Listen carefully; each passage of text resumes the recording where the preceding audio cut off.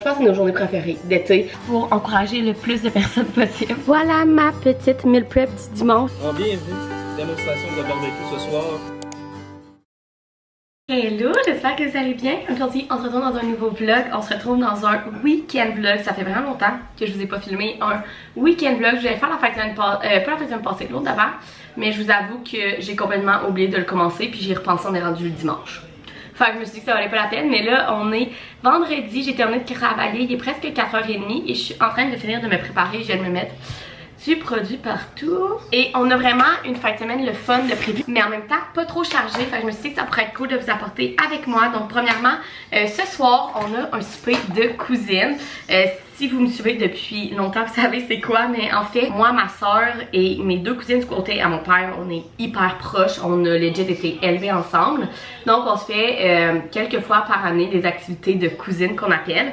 Et ce soir, on a un petit souper de cousine. Donc en fait, ma cousine la plus vieille des quatre s'est acheté une maison dans la dernière, cette année.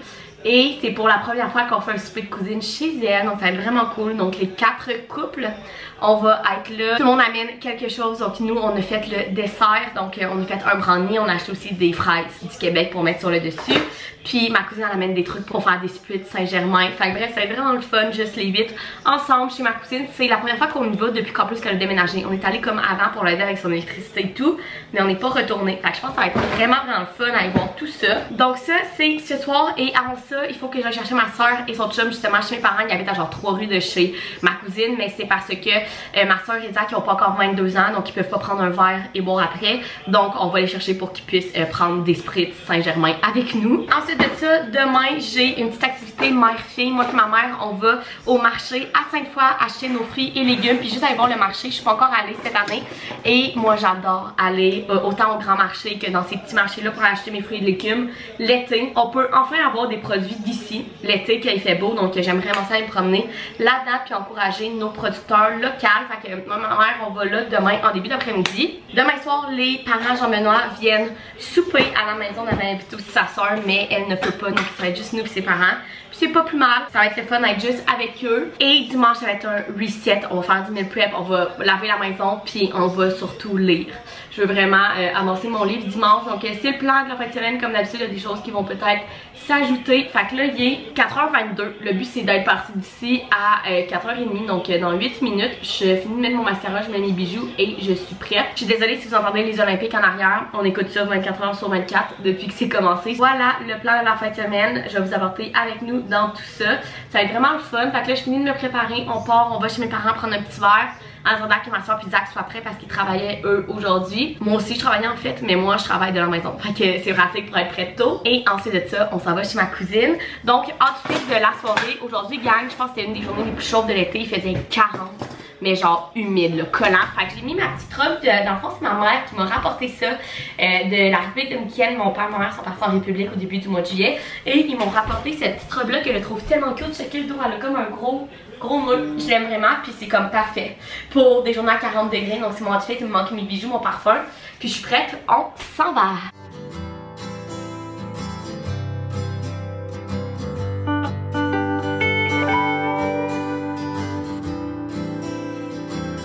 Hello, nous sommes le lendemain, on est samedi, il est 11h pile. Vous avez vu hier, on a eu une magnifique soirée chez ma cousine. On a pris l'apéro dehors. Ma cousine a fait des splits Saint-Germain, c'était tellement bon. On a bu la bouteille de Saint-Germain au complet. On a mangé des brochettes, on a fait un feu dehors. Ma cousine a sorti les guimauves. Bref, ça a été une magnifique soirée. C'est tout le temps tellement des soirées le fun entre cousines, en famille, où on a juste du plaisir. Et là, ce matin, je me suis levée vers 8h15 parce que une affaire sur moi, c'est que je suis allergique aux animaux. Et ma cousine a un chien et un chat. Fait que j'ai passé la nuit à avoir des allergies, même si j'ai pris des réactines. Fait que j'ai pas super bien dormi. Mais écoutez, c'est pas grave. Si je m'empêchais d'aller chez du monde qui ont des animaux, je ferais rien de ma vie. Fait que je suis rendue vraiment habituée. Mais bref, fait que je me suis levée, il était genre même pas 8h. Je me suis fait un café. Puis ensuite de ça, j'ai fait un bon ménage de la maison. J'ai vraiment fait le ménage de toute la maison. J'ai déjeuné, j'ai pris ma douche. Et là, je suis pas prête. Il me manque à mettre mes bijoux et ma petite brume. Et je suis prête parce que ce midi, je m'en vais au marché public de Ste-foy avec ma mère. L'été, j'aime tellement ça aller dans les marchés, chercher des fruits, légumes, de la viande, des fromages, toutes ces affaires-là. Des produits locaux au Québec, c'est rare. Ben c'est rare. On peut avoir des produits locaux à peu près 3 à 4 mois par année. Fait que quand on peut, j'aime vraiment ça y aller. Fait que je me suis fait ma petite liste. Je vais rejoindre ma mère à midi au marché à Ste-foy. Puis on va aller faire le tour. Je suis pas encore allée cette année. C'est une honte. On est rendu le 2 août et je ne suis pas 3 août. Et je ne suis pas encore allée au marché. Fait que c'est une honte. Il faut vraiment que je sois meilleure là-dedans à aller chercher des produits locaux. Donc on va là aujourd'hui. J'ai ma petite liste. Ça va être vraiment le fun. L'activité mère-fille. J'allais me sortir de l'argent avant parce que je sais pas si c'est toutes les kiosques qui ont des TPV pour la carte de débit ou de crédit. Fait que j'aime mieux avoir de l'argent. Fait que je vais aller en sortir avant. Fait que ça c'est le plan de ce midi. Et ensuite de ça, les parents Jean-Benoît vont venir ici vers 2-3 heures. On va se baigner et ils vont souper. Jean-Benoît nous fait un festin grec ce soir. Fait que ça va être vraiment le fun. Là, hier je suis allée chez le dentiste. À chaque fois que je vais chez le dentiste, souvent parce que je garde ma bouche ouverte trop longtemps, mes coins ils cassent, genre ça me fait tellement mal. Bref, donc c'est le plan de la journée. Fait que là j'ai passé un lavage, j'allais le mettre dans la sécheuse. Je vais finir de me préparer puis on va partir. Je vais vous apporter avec moi au marché puis je vais vous faire un haul de tout ce que j'ai acheté en revenant. Hello! Il est rendu midi et demi, je pars du marché de Ste-foy. Ça a vraiment été le fun avec ma mère, on a fait le tour, c'est pas énorme, mais c'est tellement le fun d'encourager local. Moi et ma mère, on avait chacun une petite liste, donc on essayait d'acheter des trucs à chaque commerçant pour pas tout acheter à la même place. Bref, ça a vraiment été le fun, j'ai acheté beaucoup de choses. Donc je vais faire un haul en revenant, mais là j'ai appelé Jean-Benoît parce que avec cette chaleur-là, j'avais tellement le goût d'un cappuccino glacé du Tim et j'en ai pas encore pris cette année et tout bon Canadien doit prendre au moins un cappuccino glacé du Tim dans son été. Fait que j'ai appelé Jean-Benoît, je lui ai dit t'as-tu mangé? Puis il était genre non, pas encore. Puis je lui ai dit j'arrêterai de chercher des cappuccinos glacés au Tim, tu veux-tu quoi? Puis il m'a dit achète donc la nouvelle, ben nouvelle, elle est peut-être plus tant nouvelle que ça là, mais la pizza du Tim, on l'a pas encore essayé. Ben, c'est parfait, fait que là je retourne chez nous, j'ai arrêté au Tim à côté de la maison, chercher une pizza pour nous deux puis des cappuccinos glacés et je vais faire un haul en revenant, puis après ça on va juste aller sur le bord de la piscine, les parents Jean-Benoît vont arriver vers 2-3 heures, on va se baigner, je pense que je vais faire une belle grosse assiette de fruits sur le bord de la piscine avec les fruits que j'ai achetés aujourd'hui, fait que ça va être une super belle journée. Donc voilà, je m'en vais au Tim puis on va essayer la nouvelle pizza en espérant que celle à côté de chez nous elle live parce que des fois notre Tim a pas tout. Parce que c'est un Tim genre dans un dep là. Fait que j'espère qu'il va l'avoir. Bon, je suis de retour à la maison. J'ai tout mis mes achats du marché sur le comptoir. Je vais faire un haul après. J'ai mon cappuccino glacé. Délicieux. J'ai lui à Jean-Benoît. Et j'ai notre pizza là, j'ai été déboussolée. Elle m'a demandé quelle sauce que je voulais avec ma pizza. J'ai pris la pizza pepperoni fromage, j'ai déboussolé. Enfin, j'ai dit à chipotle, mais je pensais pas qu'on va l'utiliser là. Et regardez à quoi qu'elle ressemble, ça m'a l'air délicieux. Fait que je m'en vais dehors manger ça avec Jean-Benoît. Bon, gang, on a fini de manger. Honnêtement, la pizza était vraiment bonne. Est-ce que c'est la meilleure pizza qu'on a mangée de notre vie? Non. Mais pour 7,99, on a dîné 2 dessus. Genre, pour le prix, elle vaut vraiment la peine. Elle était vraiment bonne. Je suis quand même curieuse de goûter à celle poulet parmesan, je pense, qu'on va essayer la prochaine fois. Mais bref, c'était délicieux. Notre petit dîner est fait.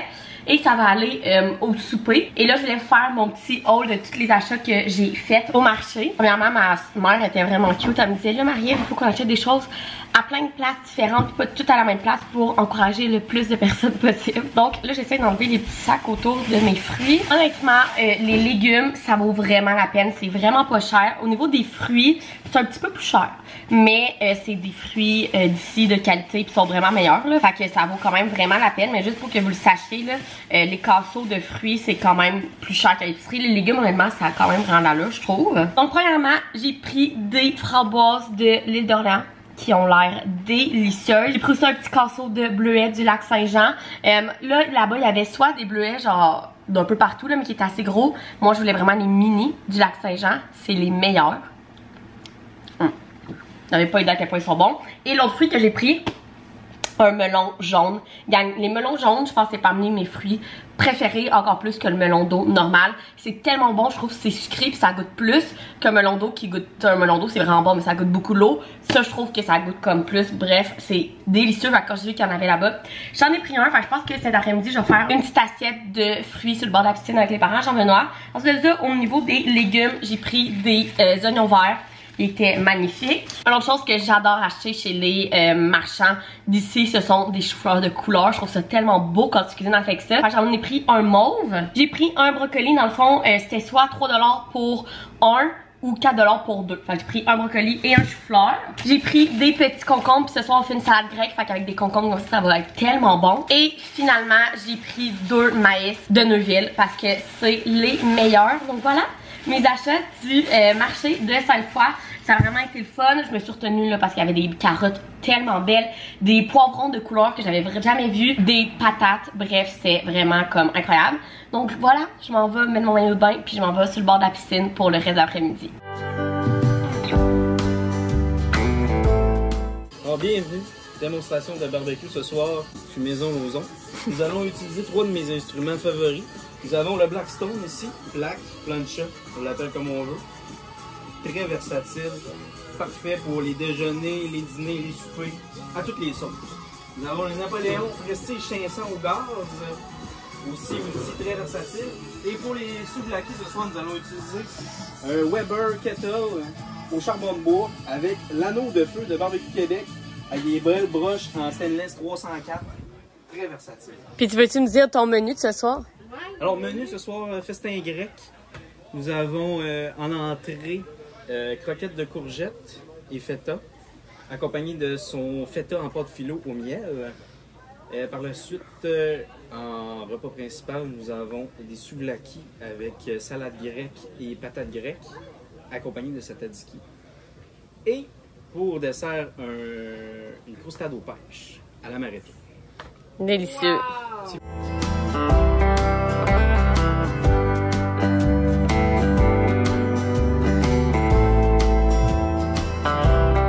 Hello, nous sommes le lendemain, on est dimanche matin, il est 10h11 et notre journée a déjà bien avancé. Premièrement, hier soir on a passé une magnifique soirée avec les parents à Journe, on s'est baigné, il faisait vraiment chaud, puis ensuite de ça Journe a cuisiné sur sa cuisine extérieure, on était tout assis autour à jaser, je l'ai aidé aussi, on a fait un bon festin grec, c'était délicieux. Et puis là, aujourd'hui je vous avais dit que ça allait être une journée tranquille, Sunday reset, mais on a reçu une invitation hier pour aller faire du bateau cet après-midi. Pour vous expliquer un petit peu, vous voyez souvent, je pense sur mon Instagram, qu'on est en bateau au lac Saint-Joseph à Québec. En fait, un des meilleurs amis à Journe, ses parents ont un bateau au lac Saint-Joseph et ils ont l'énorme gentillesse de nous le prêter plusieurs fois par année. Puis honnêtement, c'est des journées tellement le fun. Je pense que c'est nos journées préférées d'été. Sur le bateau, les gars ils font du surf, du wake, les filles on se fait bronzer, on jase, c'est tellement le fun. Puis souvent, en terminant, on finit dans un casse-croûte tout ensemble. Bref, avec la gang à Journe, c'est juste incroyable. La plupart des gars sont avec des blondes, fait qu'on est tous amis. Bref, c'est vraiment des journées vraiment le fun. Fait que évidemment qu'on ne peut pas dire non. Fait qu'on a décidé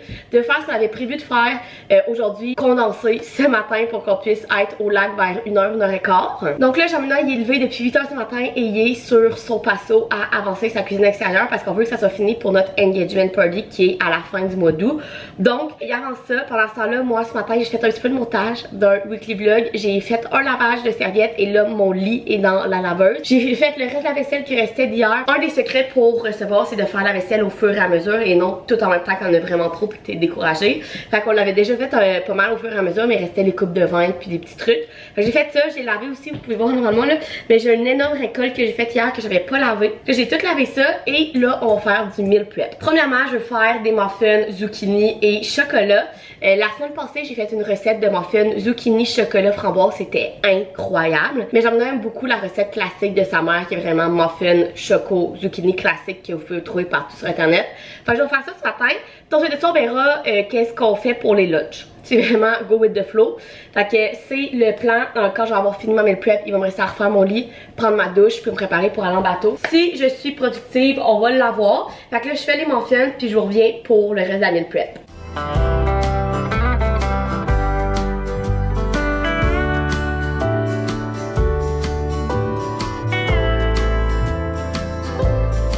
Bon, mes muffins sont dans le four, gang. Fait que là, on est rendu au lunch. Et là, pour les lunchs, comme je vous ai dit, je voulais faire une recette en plus, mais là, j'aurai pas le temps. Donc, qu'est-ce qui est vraiment pratique, c'est que hier, il nous reste des souvlaki d'hier au porc. Et on a déjà un lunch presque déjà fait. Dans le fond, il nous restait un petit peu de patates aussi. Fait qu'ici, j'ai patates souvlaki. Et je vais faire cuire des fèves de mon jardin. Donc, on va avoir un lunch patates souvlaki fèves. Et deux autres lunchs que ça va être souvlaki fèves et le riz minutes, riz à grains longs et riz sauvage, saveur de poulet rôti. Fait que ça va être simple et efficace. Il me reste aussi de la tzatziki d'hier. Fait que ça va être des repas grecs pour cette semaine de meal prep. Je vais faire aussi une casserole mexicaine, mais j'aurai pas le temps. Fait que ça va être sûr, moi, on va avoir 3 repas de prêt. Puis je gérerai pour le reste de la semaine plus tard. Fait que là, je vais arranger tous mes haricots, mon eau à bout, les faire cuire. Et les lunchs vont être faites simples et efficaces. Voilà ma petite meal prep du dimanche. Chez moi, qu'est-ce que j'avais prévu faire. Mais ça va vraiment faire la job pour cette semaine. Donc j'ai mes 12 petits muffins, zucchini et chocolat. Et j'ai mes meal prep de souvlaki au porc qu'on a fait hier. Que j'ai ajouté des haricots et du riz dans 2 des plats. Celui-là avait déjà des patates. Donc là, le plan, j'en ai en train de tourner la pelouse. Il est 11h15, il faut qu'on parte à 12h30. Fait que j'allais prendre ma douche, laver mes cheveux, j'ai coupé des légumes, puis Jean-Benoît il a fait déjà des saucisses pour qu'on se fasse des burritos matin. Fait que j'allais prendre ma douche, laver mes cheveux pendant que Jean-Benoît il finit de tourner le gazon. On va manger, puis on va partir.